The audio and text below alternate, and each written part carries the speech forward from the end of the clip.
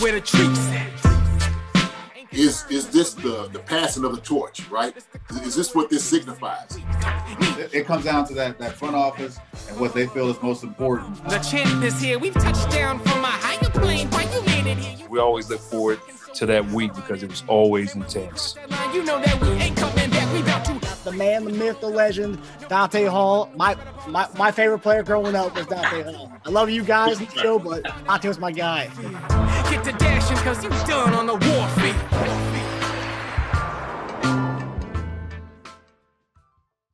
This episode of Chief Concerns is brought to you by betonline.ag. Hey there, Marcus Dash here from Chief Concerns.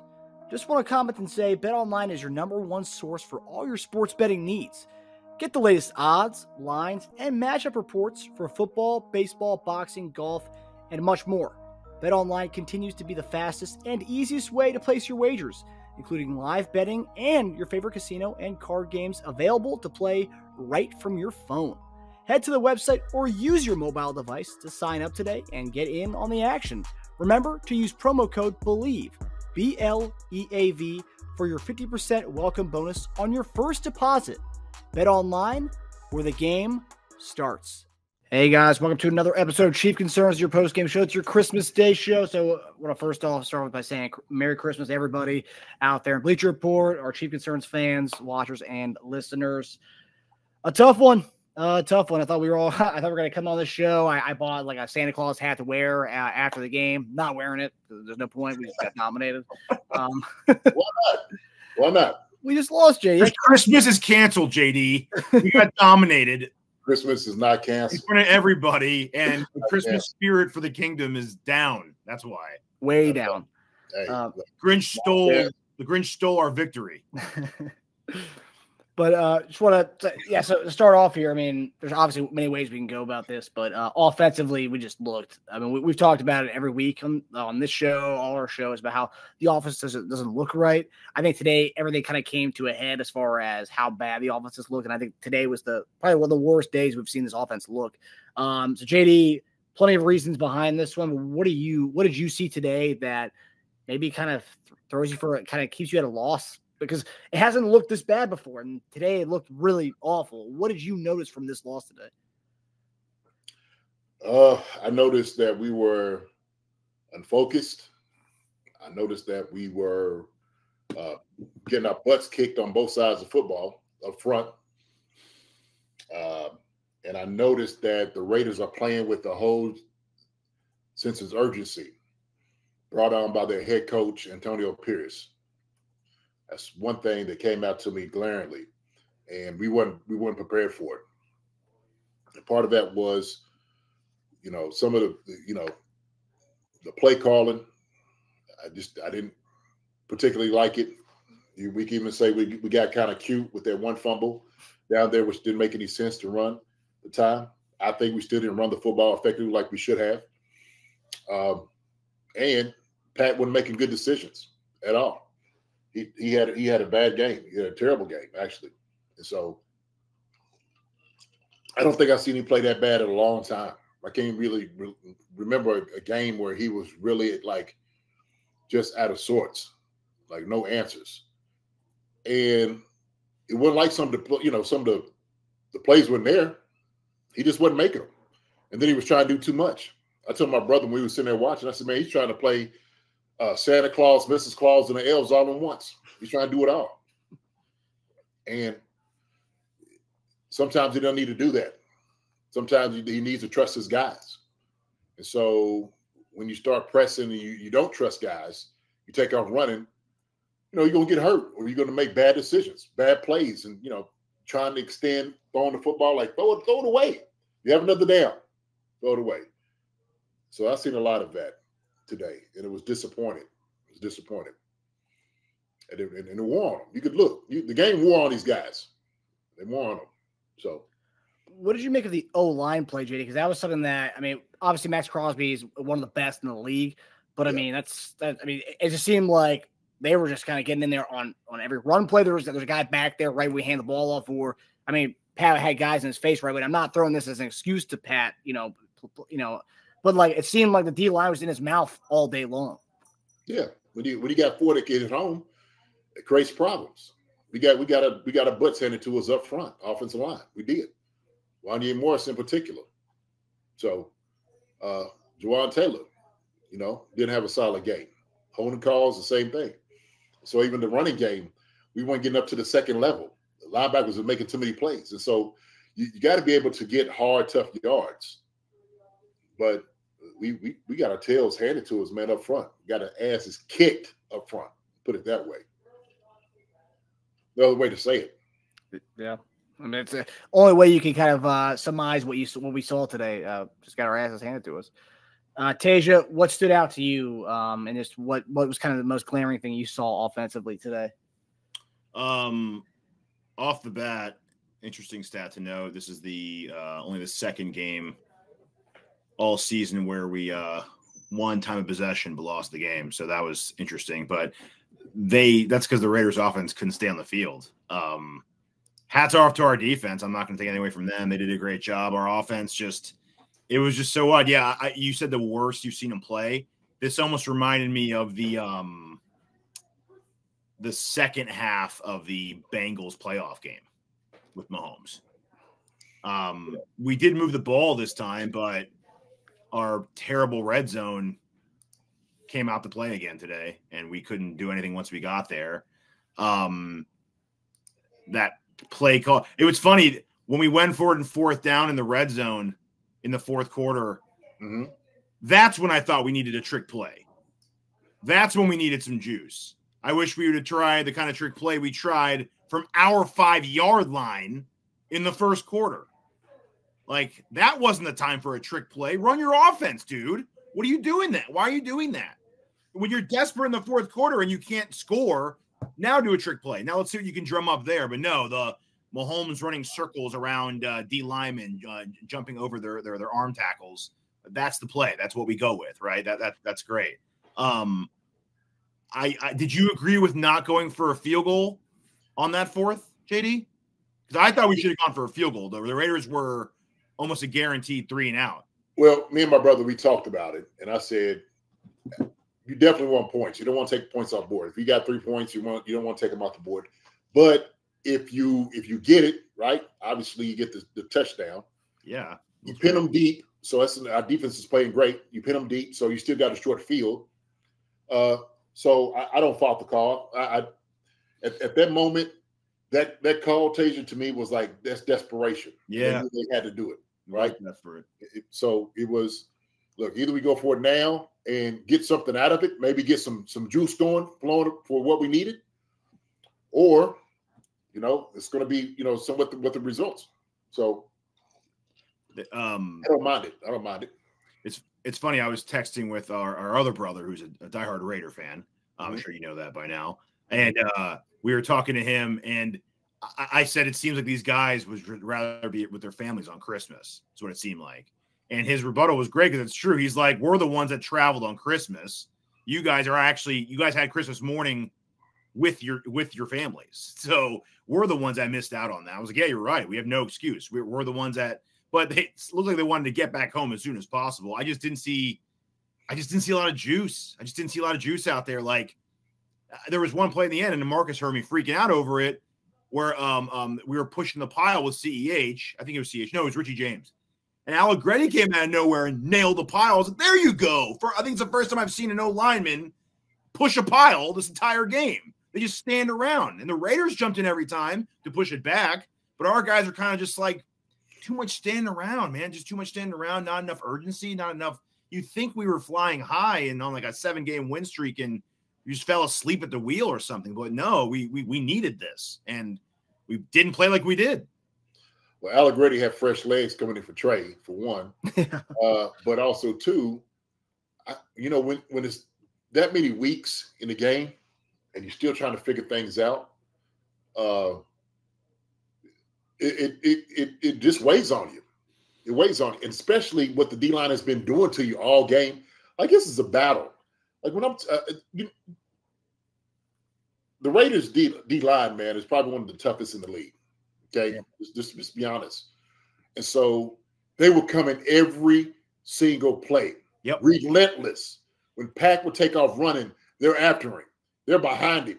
They're crushing him. They're hitting him. They were relentless the entire game. And we have a hard time when we deal with all defensive lines like that.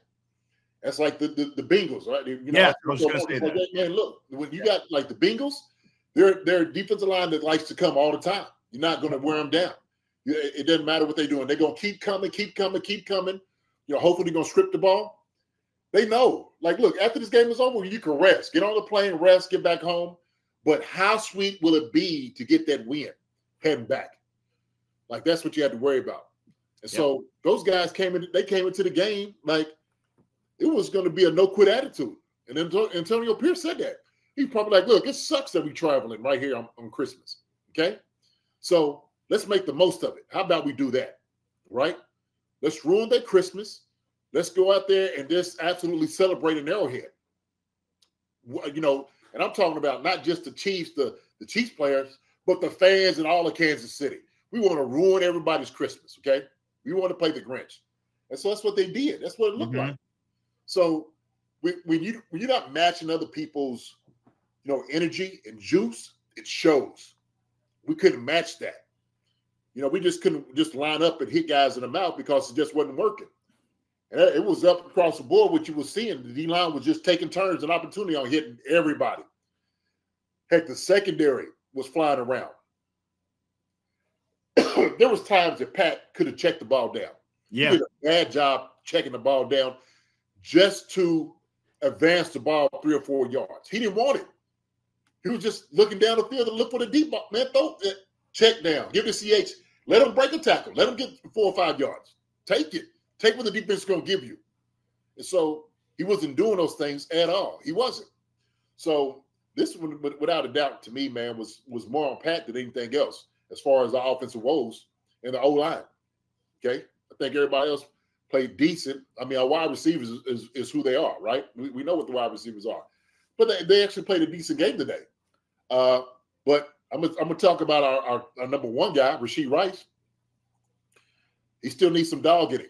He still ain't got the routes down like the way he needs to. You got to be able to stack guys. He's not stacking guys. That one we run on 4th down, that's a bad route by him. Not getting open. He got to be able to separate and get open. And he didn't do it. He just didn't do it. When I sit there and I watch it, I say, man, that's a bad route. Pat is looking for him to be back corner ball, pile-on throw. That's what it is. He's got all that room to work. Man, get open. That's your one-on-one. Get open. So it's disappointing, man. It's disappointing. If you look at it, like you said, the point thing, we gave him 2 touchdowns on offense. That's crazy. That's crazy to me. Really. If people just looked at the end of the game and they seen the score, they'd be like, daggone it. But they wouldn't realize that we gave up 2 touchdowns from the offensive side of the ball. That's crazy. Their best offense was our offense. Yeah, absolutely. 100%. What did you so we talked about skill players. Obviously it's been a big topic, but we talked about getting the ball to Richie James a little bit more. It didn't take to the final possession where they actually did it, but hey man, Richie James could show that he's got some juice, man. Yeah, 100%. 100%. I'm trying to tell you right now that Richie James is a guy that could help us. He runs better routes than probably everybody on the team right now. What I'm looking at, he knows how to find those windows. And so you got to get him involved. I mean, how many screens do we have to run to the tight end and to the wide receiver?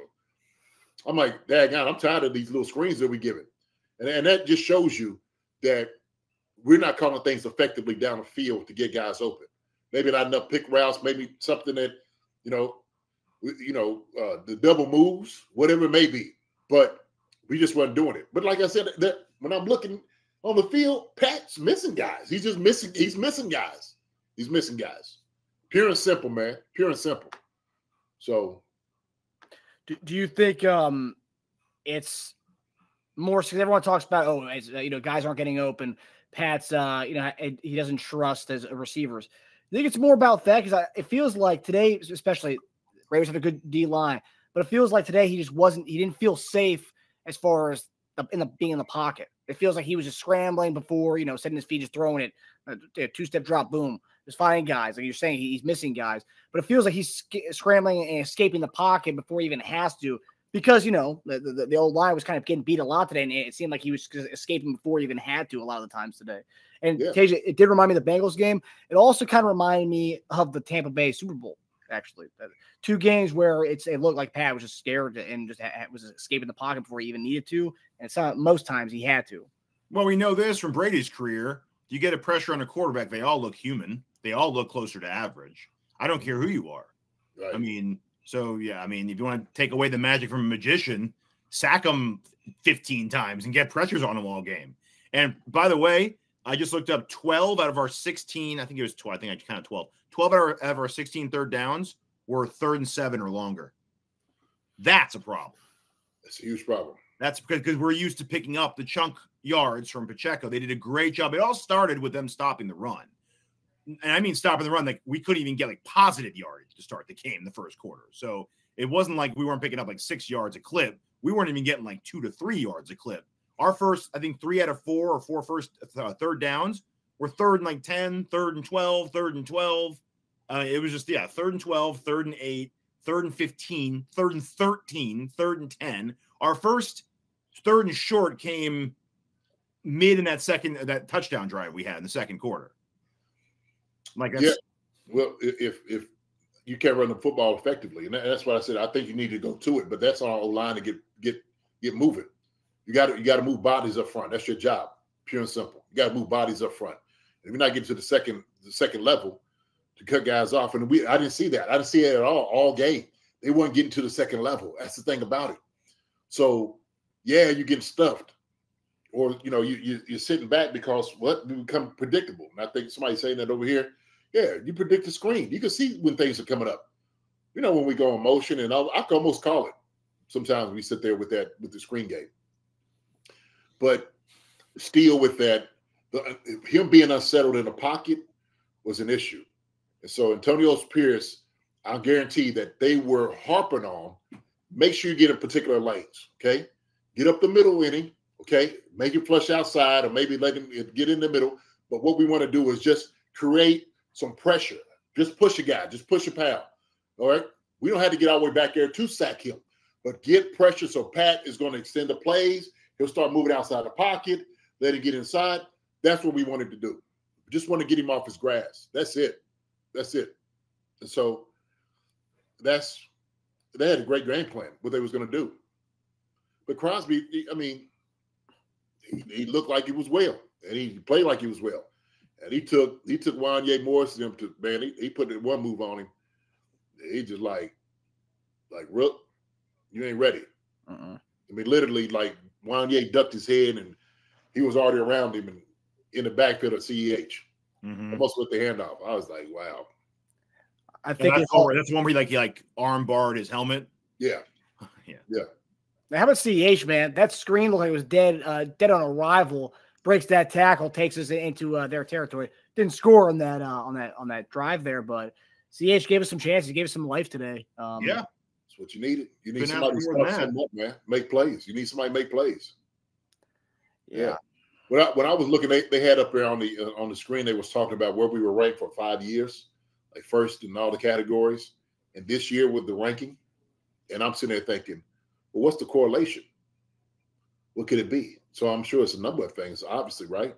But, when you don't have that veteran presence in the room, okay, maybe no continuity as far as maybe, some of the coaching in itself. And then you lack the type of the luster to actually push guys to do particular things. Like, it's all like a perfect storm. That's what you're seeing right now. And to be honest with you, if we didn't give up the 2 touchdown scores, I wouldn't have been worried. Now I got a little concern. This is a little concern for me. It really is. I know the guys will bounce back because that's just who they are. But the lack of answers this game, I'm like, what the heck? What were we thinking going into it? So yeah, I mean, it's tough to win a game in the NFL when you lose turnover battle. It's tough to win the game when you lose it by 2. It's tough to win a game. It's even harder to win a game. The percentages just plummet when both of those result in defensive touchdowns and back-to-back within 5 seconds against a really good pass rush, it just honestly it worked out best case scenario for them. They were able just to pin their ears back and just rush the hell out of us the rest of the game. Become one-dimensional. Yeah.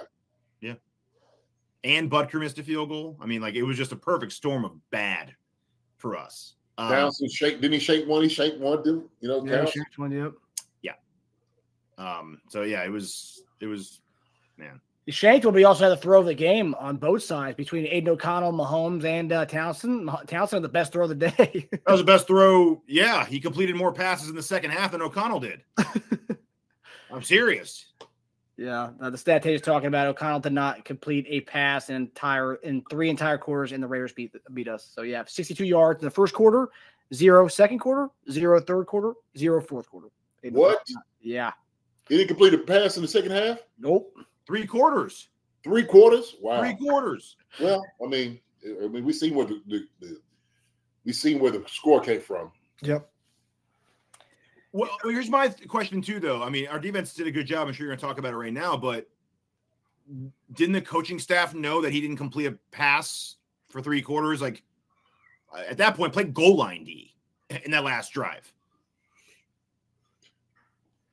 I mean, you still got 3 capable wide receivers and a tight end. So, I mean, as long as you're throwing it in, I mean, I get it. Like that one, Kobe Myers, I'll take that shot too. True, but that didn't work for 3 quarters. But yeah, no, but I mean, but you can't. You know, what I mean, you can't just get away from that part of the game. You're hoping that somebody's going to break out. You know, and hopefully that changes. Is what you're looking for. But heck, all of a sudden now your run game is just slashing us. I mean, they're gone. Them jokers back there, man, look good. I mean, to talk about defense and what we did to O'Connell, kind of stifling their pass game. Last drive of the game, we needed a stop. We didn't get a stop. They ran the ball down our throat, just couldn't stop. I mean, it seemed like the defense was, held serve all game. They just finally couldn't do it anymore. I mean, it's tough to do that all game long. But, I mean, is this one of the games we're going to look back to and say, man, we really wait? Some people are already giving up on the talent of the year. I'm not. But, like, this may be one of the games you look back, like, damn, like, we really lost, like, one of probably the best defensive performances we've seen in such a long time. And we're going to look back at this game like, man, our offense gave them the other team. We gave the other team points. We gave them the victory, and we kind of gave up one of the best defensive performances I think we've seen in a while because our team is just over the years, we haven't had performances like this. And this one, I mean, we dominated them. The quarterback didn't complete a pass for 3 quarters. I know. What did you make of the defensive play? Forget the last drive. Obviously, that we had to take that into account. But what did you make of the defense today, JD? Stingy, man. They were stingy. I mean, that's what you want to see. So you got some pressure on him. Did a great job against the wide receivers. I mean, daggone, when you talk about being physical, it was physical against the wide receivers today, and it was beautiful just watching it. But it did a superb job, man, up front. Wish could have got some help on the offensive side of the ball. And, it's like one of those things, you just keep doing your job, and all of a sudden, heck, the damn breaks. It's like, daggone, we've been out here all this time. Teja, what was the what's the name at the time of possession? Yeah, it was 34 and change to 25 and change. We had them by about 9 minutes. Really? Yeah, and that's counting again like almost a 3-minute drive to end the game. So, I mean, they if you take away that drive, I mean, I don't take away a drive of the game, but they would have like 150 yards total in that game. They have 205 for the game after a 61-yard drive. So they would have like 150, and they would have had like 22 minutes of possession in that game. Man, it was so again, they scored 2 touchdowns in like 7 seconds of defense. I know it's done. So lopsided, man.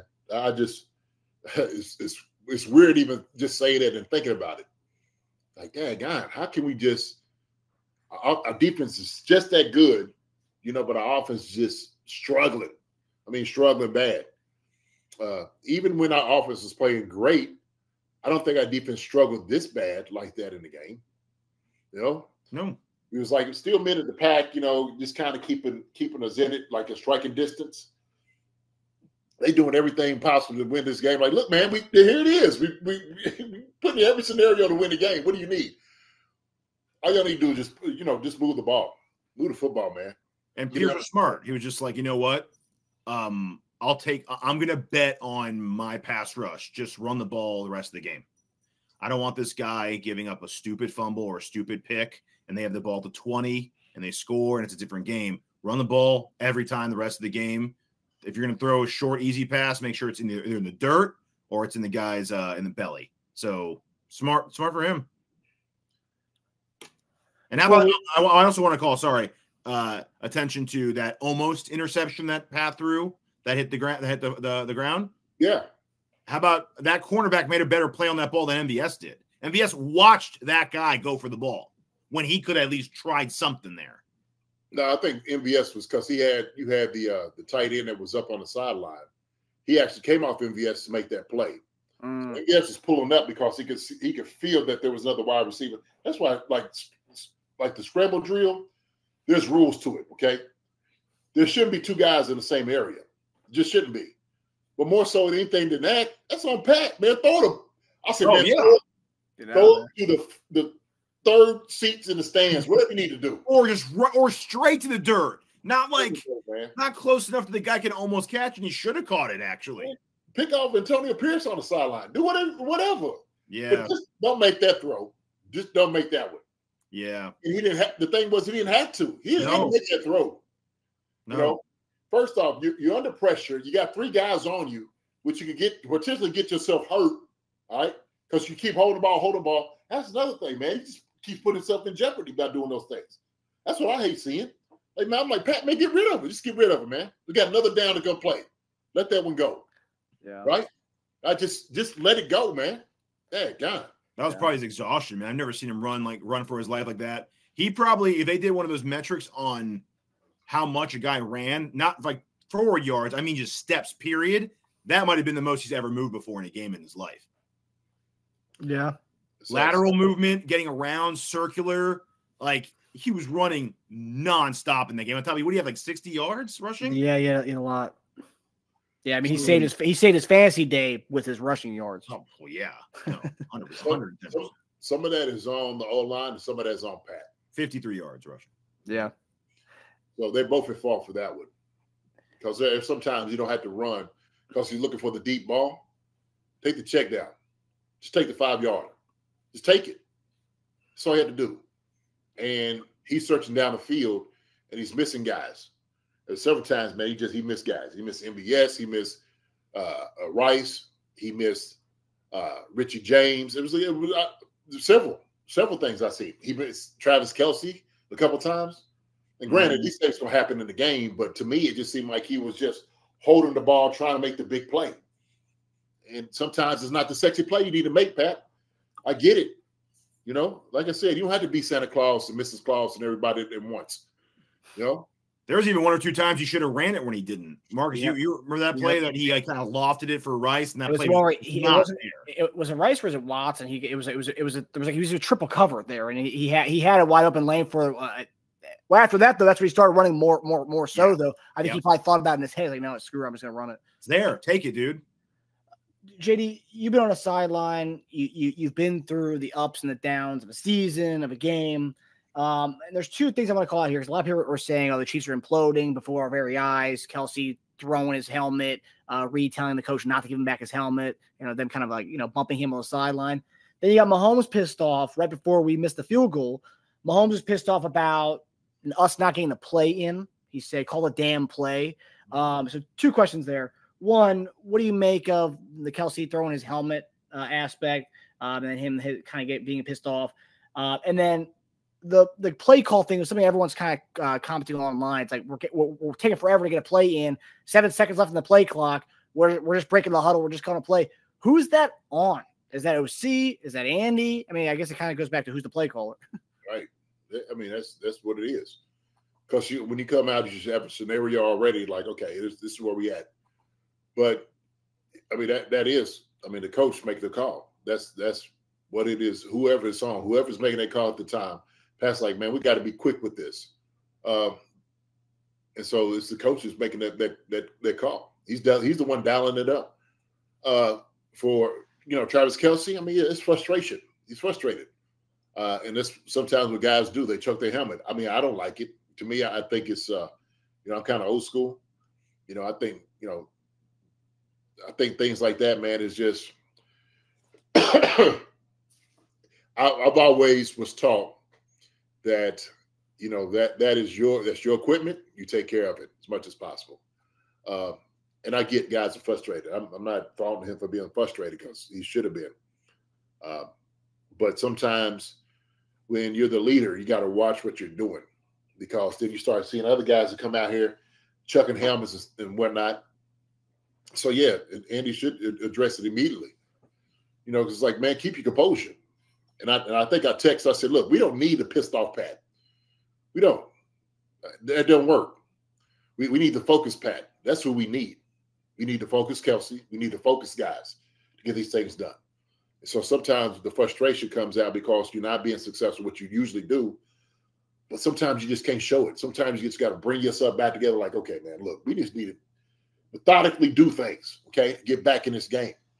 And I don't know if I don't know if they did that on sideline or not. But of course, TV's going to show the frustration. So, everybody, I think America knows how we feel. Yeah, the team and everybody feels. So, yep. Oh, the way I'm freaking out at home, I can only imagine them in the field investing like their actual sweat and blood. Well, I'm pretty sweaty too. I'm not bloody though, but blood. Yeah, I do blood. get sweaty after those games. They're pretty intense. Blood too, Teja. Well, yeah. Tears, all of that, man. We put it all on the line. Oh yeah. Them blood. I thought you meant like you and I want to home watching with blood. Oh no. Yeah. Not yet, but no. But like that in the playoffs, and yeah, you might get some blood out of me. But yeah, I can only imagine. I mean, yeah, I would lose it even if I was like a calm player. I'd lose it on the sidelines. So before we head out of here, it's 30 minutes now, and everyone's probably going to be planning dinner right now. I do want to ask you this. Where do we go from here? This is kind of the question everyone's asking. Like, this is obviously the team we have. We've been saying for weeks, this is who we got after the trade deadline. There's no trades. This is it. This is what we got. You got to support the guys no matter what. And yeah, we do, but we obviously see there's glaring holes and weaknesses in the squad that, this is what it is. Where do we go from here, JD? We host the Bengals next week on New Year's Eve at 4:25. I mean, and then week 18, we have the Chargers, which, I mean, that team, it's a division game, regardless of who's at their head coach. But where do we go from here, JD? Are you still feeling the same way you feel about this team? What do you think we need to shore up as we head to the playoffs? I mean, the reality is this. What our fate lies in our hands. It does. That's what it boils down to. We're still in hunt for everything. Because nobody's just running away with, the conference. Nobody is. So that's the thing about it. We sit there, we watch, and all the other teams, and the Ravens and the Miami. Everybody has to play each other, and so that's the thing about it. It's just good competition in the AFC. It is. You don't have the losing record like you do in the NFC of guys doing things, and so it's going to be a much bigger challenge, more of an uphill battle for us. But I'm still confident the guys in the room are going to go ahead and get it done. Tougher road, no doubt about it, but it's still doable. It's still doable, man. But you just got to put it all together. You got to put it all together. Teja, final word here, buddy. Oh man, what to fix going forward? It's too much to go on. We'd have to do another show on that. We're desperate. Get more Ross, more playing time. Ross should have had. I think that Rice route maybe should have gone to Ross. Actually, yeah, that would have been better. Give him a lot of confidence. Give us a lot of confidence. We need to win out. We have to end the season on a high note and go into the playoffs as an underdog. We haven't seen that before, so that would be win out or lose out. I mean, we're still going to be an underdog in the playoffs. So I'm curious to see how we fight back. It's time to show heart, man. Yep. As of right now, we're playing the Bills in the first round of the playoffs. That'll be fun. Yeah. Good. So, we'd host them at least, so it would be a game at Kansas City. So I mean, that'd be a fun game. A little rematch. We need that though. That's We do. That's the game we need to get back. Sometimes, like games that you lose that you shouldn't have lost, those are the games that might help revamp what you were trying to do. Okay, so it's like, look, we just got to go and saw wood. So hey, the Bills was the one that beat us and put us kind of in predicament. We gave it up to them. At this moment, we get them back first, right? Because everybody's scared, almost scared of the Bills because of what they have. Let's chop the head off. We'll start with that right first. That's the first snake we chop the head off of. And then everybody else, whoever it is, they come next. So I think it's got to be a message. I tell you, man, I would be absolutely elated if I was in the locker room. I would be. You don't dodge anybody. You're not scared of nobody. That's just the way it works. Mm-hmm. So you want the tough. If I'm Andy Reid, I'm like, I want the toughest schedule. At this moment, people doubting us and put us behind 8 ball, whatever it is, give us the hardest schedule then in the playoffs.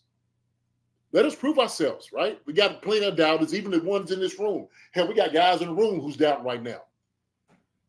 It's time for everybody to tighten up. So this is the best way to do it. You want to get your name back? This is the way you do it. The toughest road. How about that? Earn it. Earn it. Yeah. And Bills are not world beaters. We saw them almost lose to the Chargers. I think Ron 81 here says, don't overlook those Chargers. The Bills almost did.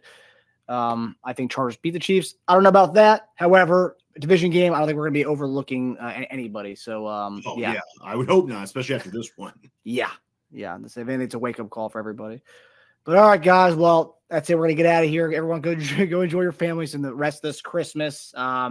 Merry Christmas to everybody. Love you guys, JD. I texted you earlier this morning. You were probably up with the grandkid opening up presents. Yeah, we came over here later, man. I was sitting over here putting the treadmill, all that together. It was a long night cooking. I cooked all day, and I was cooking, and he was giving me updates on everything. Oh boy, what's happening? I'm starting to look at him. He's like, hey, Papa, he almost had it. He almost dropped it. Travis Kelce dropped it. I said, he said almost, but he dropped it. So he was keeping me updated first quarter while I was cooking. So, I like that. Man. Hey. But, we hope everyone enjoys their Christmas tonight. JD and I will be on tomorrow at noon on Bleacher Report for our grade show. JD's going to break down. We have to do it. We do it every week. He's going to break down what he saw from each position group and give us a grade for what he saw today. But, guys, love you guys. We guys have a Merry Christmas and enjoy the rest of your night with the families. Right. Have a Merry Christmas, okay? Look, this game is over. Enjoy your family now, all right? That's the most important thing at this moment.